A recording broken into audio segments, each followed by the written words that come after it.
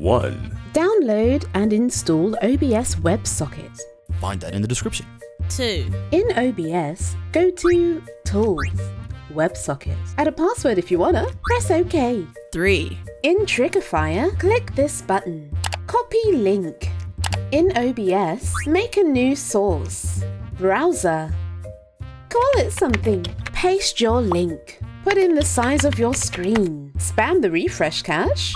Turn on these two. OK. 4. Copy the channel point name you want to use.